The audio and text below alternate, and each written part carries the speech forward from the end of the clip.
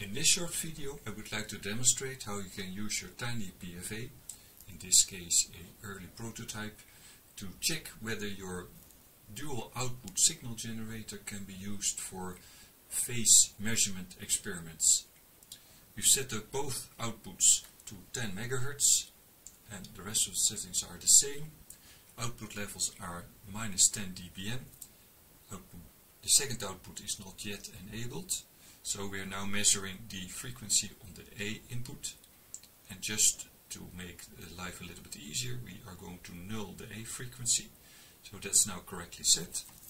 We enable the output of the second port and now we get the frequency difference between the two, so it's jumping up and down a bit, and we get the phase difference. For this generator you normally would align the two outputs, so to get them correctly aligned, and here you see that the phase difference is now measured as being below ±1 picosecond. And it's hard to believe that this generator can actually generate phase differences between output signals with an accuracy of less than 1 picosecond. And that's because the output sampling rate of the DAX, the internal DAX, is only 125 megasamples per second. But the generator has another trick, and that is the DAC resolution. This generator has 16-bit DAX, so by slightly modifying the points which are used to generate the sine wave output, it can generate a much higher resolution phase output. So let's first see what happens if we use the full scale of the phase, and we do that by setting it to 0.1 Hz difference, and you'll now see that the displayed phase here starts to resemble a sawtooth, and the measured phase here goes from +50 to -50, and is continually moving over the full range. So the display resolution here on the display is 50 degrees per division, and you see the phase move over the total range. So yes, the maximum phase difference is ±50 nanoseconds, and so we are now knowing what the range is. We go back to both outputs to 10 MHz, and we have to wait a little bit before the scrolling has happened, and we are back to the high resolution. We see that the phases are not aligned, so we press the align button to get the alignment of the two output phases. And now we can go to the phase output and see what happens if we start to change the phase manually. Now they are at 0, so less than 1 picosecond difference.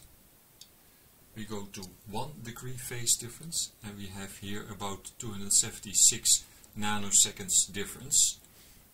And on this display here we see that it's indeed 1 degree here. We have here the average of the total graph difference. We go up one more, and we go to 555 picoseconds difference, so that seems to be correct.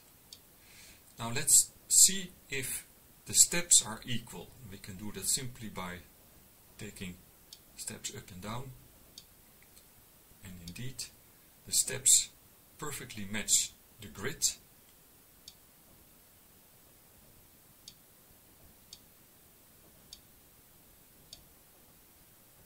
So that's good.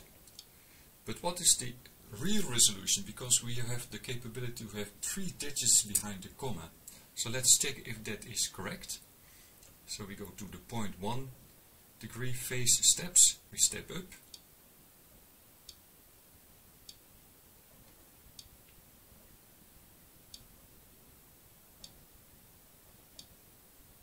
And we step down.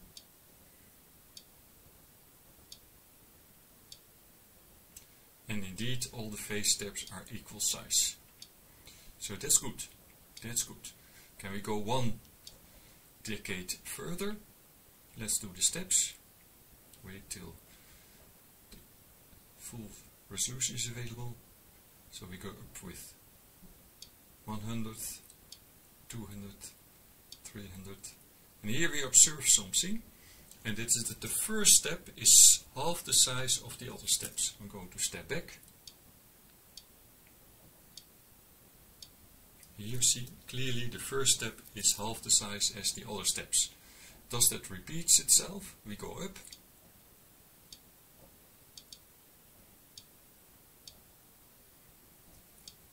And it turns out that every sixth step is smaller. So let's see if we can go even further to the thousandth of degrees, if that is visible.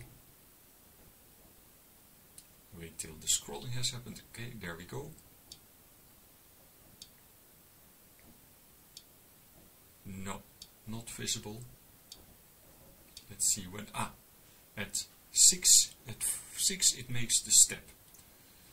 So the last digit of the phase cannot be used to output anything. So there's one more experiment that I would like to do. And that's what happens if you don't output a sine wave but instead use a square wave. So we set this to square wave, also the other one to square wave. So they're now both square waves. Do the alignment. And you can see it doesn't align perfectly, it stays as 18 picoseconds. And now we're going to go to the phase to adjust it. And we saw that the smallest resolution was here at the hundredths of degrees. Ooh, that looks very different. The steps are not equal size at all.